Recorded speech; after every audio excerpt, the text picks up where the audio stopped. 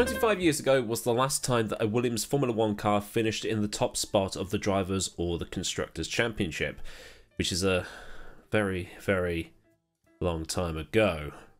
The end of the 1990s dominance enjoyed by the team that saw them win the Drivers' and or Constructors' Championship in 1992, 1993, 1994, 1996 and 1997. Notice how I've been saying and or. I'm well aware as to who won the Drivers' Championship in 1994, but Williams won the Constructors' Championship. I mean, that was all dubious circumstances, but that's a whole nother kettle of fish. And the car used in that season 25 years ago, way back in 1997, was the Williams FW19, which is the first episode in a different format of my Motorsport History series where I do a spotlight on the cars rather than the events. Because I got a load of these 3D models sat on my computer not doing a lot, so might as well use them. In 1992 and 1993, Williams exploited the new technologies when it came to things like traction control, a device that mitigates or flat out eliminates corner exit wheel spin. They also had active suspension, a device that kept the car at the perfect ride height throughout the race, even as the fuel burned off. And in 1993, they went the whole 9 yards and added fully automatic gear shifting and even anti-lock brakes. So by 1993, all Alain Prost and Damon Hill had to do was point the car in the direction they wanted to go and floor it. Well, yeah, not as literal as that, obviously. And admittedly, the 1993 car was not as dominant as the 1992 car.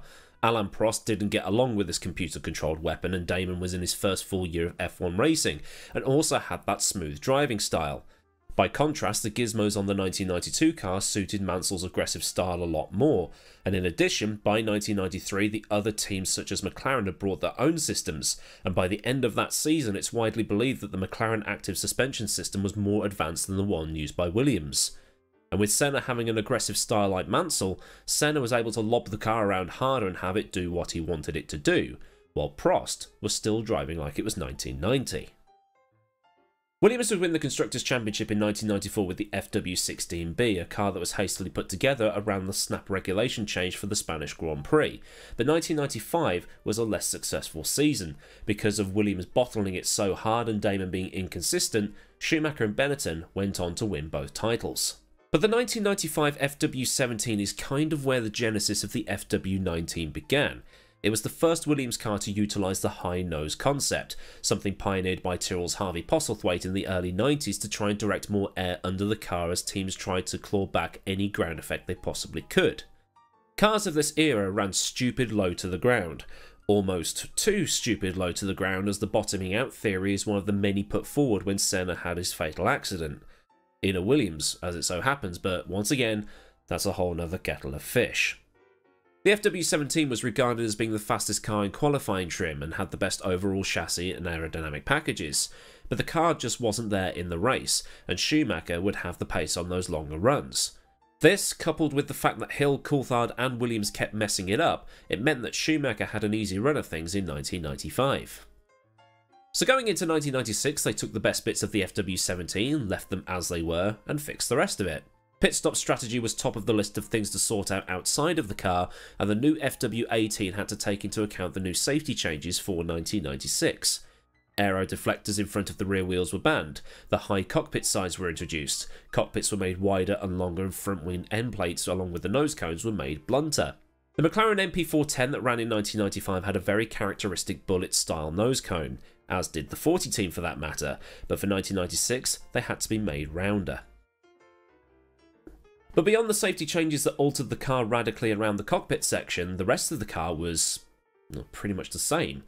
Adrian Newey and his design team managed to get Hill and Villeneuve to sit lower in the FW18, which improved the centre of gravity and therefore improved the handling. And because Alesi and Berger had gone from Ferrari to Benetton and then Schumacher had gone from Benetton to Ferrari and taken half of Benetton with him, it meant that Williams was in a prime position to absolutely walk the 1996 Formula 1 World Championship. And they did. They had the Constructors' Championship won by Hungary, and Hill and Villeneuve had a scrap right until the final race of the season. But by the end of 1996, Damon Hill and Adrian Newey had both left. Now, contrary to popular belief, Damon was not sacked. He'd merely been the victim of circumstance. Following the poor 1995 season, Frank Williams had signed Heinz-Harald Frentzen to start when Damon's contract expired at the end of 1996. And with Villeneuve contracted until at least the end of 1998, Damon was surplus to requirement, so he took up a seat at the Arrows team for 1997. So Williams didn't have Adrian Newey for 1997, but the basis of the car was still there.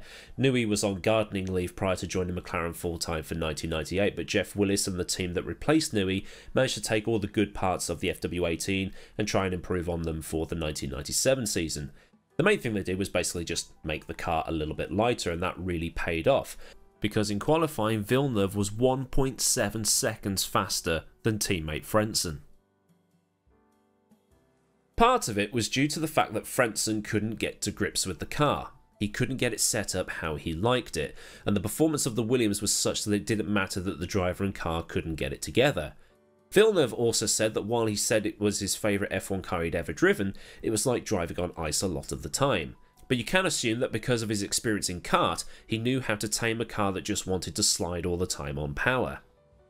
The other part was that the tyres of 1997 had reached ludicrous grip levels.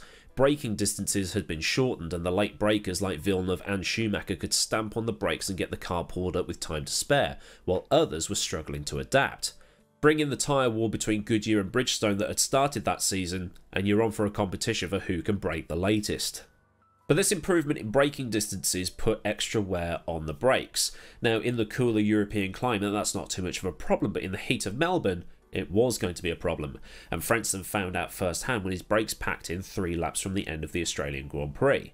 Villeneuve had already been punted out of that race by Johnny Herbert, so it left David Coulthard to pick up the spoils, meaning that he'd somehow won in a McLaren, and it was probably the most popular win in a very long time. Villeneuve would bounce back in Brazil, taking the win, but Frentzen would have a very bad race. He finished, but he was down in 9th, and in those days, 9th place handed out no points. The points would only go to the top 6. In Argentina, Frentzen's clutch failed after 3 laps or so, so it was 3 races and no points for Hill's replacement. In 1996, Hill had retired at Monaco thanks to his engine blowing up due to an oil leak. Spain was driver error. Silverstone, he had a rear wheel bearing fault or something along those lines, and at Monza that was also driver error. Clattering one of those tyre stacks that the FIA, in its infinite wisdom, had installed at the first and second chicanes. Villeneuve, meanwhile, had spun off through driver error at Brazil, got wiped out by Bedoa's 40 at Monaco, and had a wheel bearing fault in Japan like Damon had at Silverstone. There was also the San Marino Grand Prix. They had to retire the car late on in that race, but he was classified 11th due to finishing 90% of the race. It was one of the McLarens that took off his front wing or punctured his wheel or something along those lines. In 1997, however, it was a little more concerning. Villeneuve's retirement at Melbourne wasn't his fault. At Imola, he lost his gearbox, but Monaco was driver error. Canada was driver error, and Hockenheim also driver error. With the exception of Monaco, where JV had slipped down to 8th from a bad start, it's a lot of lost points. For Frentzen, though, he lost his brakes in Australia but was classified 8th due to completing 90% of the race distance. In Argentina, he lost his gearbox, but Monaco was driver error. Silverstone, though, he stalled the car, started from the back of the grid and then got punted off by Verstappen, and then at Hockenheim, he was punted off by Irvine. Then his final retirement came at the Hungarian Grand Prix, where he had a fuel leak.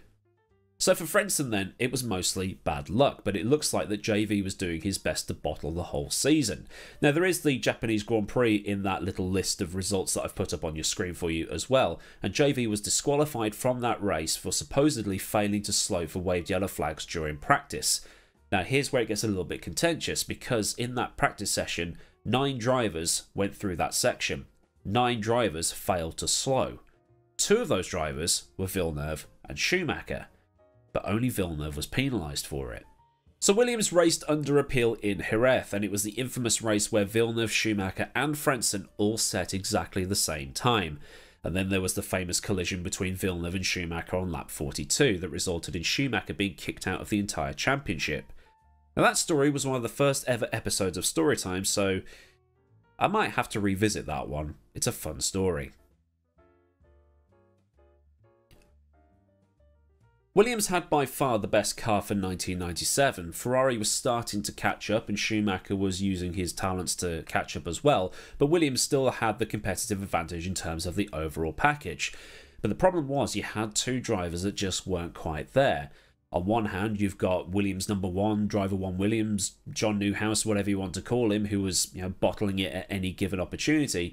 And on the other hand, you've got Heinz-Harald Frentzen, who just wasn't getting to grips with the car and just turning out not to be as hot in single-seaters as he was in sports cars.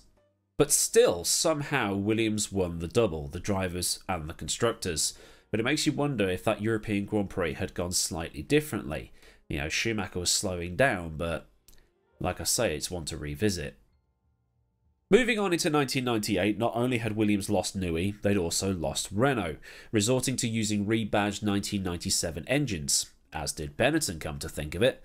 There was also the big rebrand as the title sponsor Rothmans decided to promote its Winfield brand instead of the iconic blue and white, which on TV in those days meant you couldn't tell the difference between Ferrari or Williams. The FW20 was underpowered and was pretty much the same car as the previous year, modified to comply with the new rules regarding the track, which had been reduced to 5'11" from 6'7", and also the grooved tyres. Both Benetton and Williams, who were the two Renault teams, started to slip down the field, with Williams not being anywhere near as competitive as they had been before. Newey's McLaren MP413 was the car to beat, and Ferrari had really started to gel with Schumacher and the guys he brought over from Benetton, meaning it was still a two-horse race for the title, only it was between a silver and a red car as opposed to a blue and a red car. Well, a red and a red car as it was now.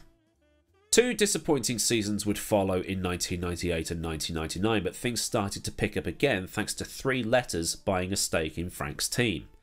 BMW. So then a little bit of a fact file, a spotlight, a retrospective, whatever you want to call it, on a car, this time being the Williams FW19, because I talk all the time about the events, but I very rarely talk about the actual cars that were part of those events. So if it's something that you've learned here today, or just had your memory jogged, or you think, oh, that was a very pretty car for the time, then do give the video a thumb up.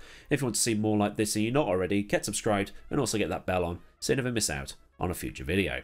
Massive thanks as ever to the good folk of Patreon, and if you want to join in with the support as I buy up images, then you can help support the channel by following the link in the description or just joining the Discord chatter and my socials, which are also down in the description box too.